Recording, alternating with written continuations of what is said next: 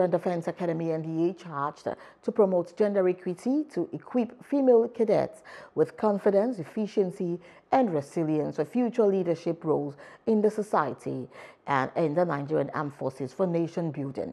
The minister emphasized the need to empower female cadets for challenging positions in a military career to unlock their full potential by creating an enabling environment to foster creativity and to pave way for gender equality in the armed forces.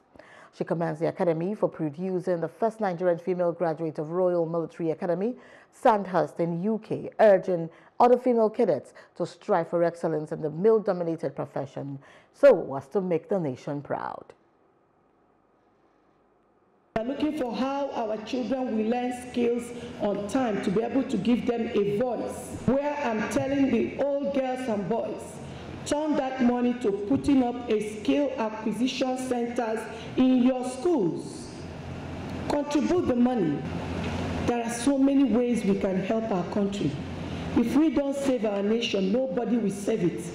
If we want this, our girls, to remain all our children, all you men and women are my children as Minister of Women Affairs. Yes, I'm your mother.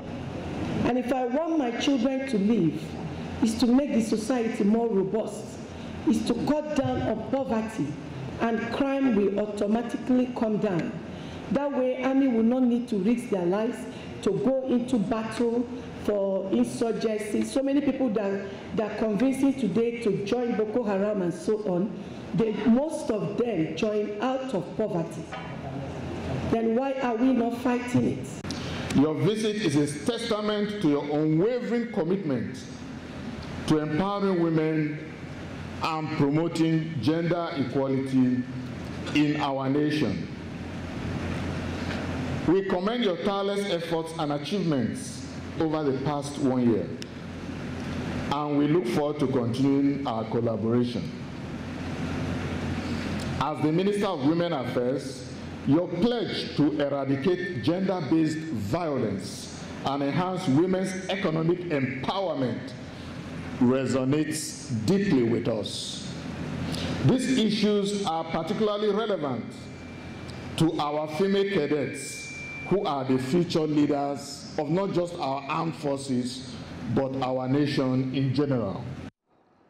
And also, the Commandant of Nigerian Defense Academy, Major General John Ochai, reaffirmed the institution's principles of equity, inclusivity, and diversity in the scheme of its affairs. He pledged to support the realization of government policies relating to gender equality.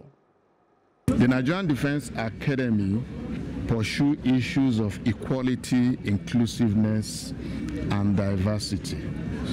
Of the 5 major areas of discrimination in the United Nations, gender is one, and in the Nigerian Defense Academy we don't cherry pick.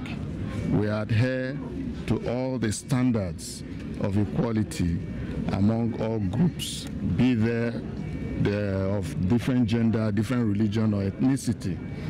It doesn't matter to us.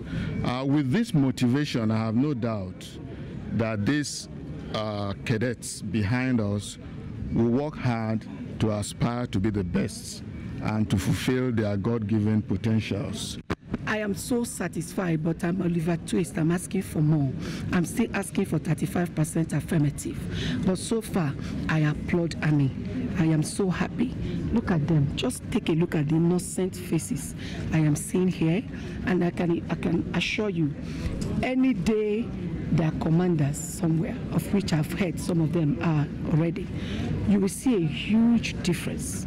Remember, the men are our children, so they are not wiser than us.